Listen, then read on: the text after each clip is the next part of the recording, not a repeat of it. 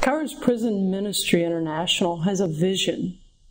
What the vision is actually if we accomplished our mission, what would it look like?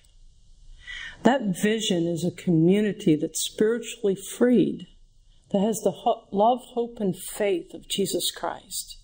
Just think about what that community would look like if we reached all those impacted by incarceration and we had one big community that was focused on Jesus Christ, of all of those people impacted by incarceration.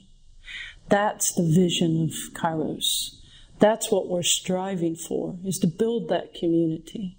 That's why our programs and our continuing ministry are so critical to accomplishing our mission, which would end up leading us to our vision. Thank you for all you do for Kairos.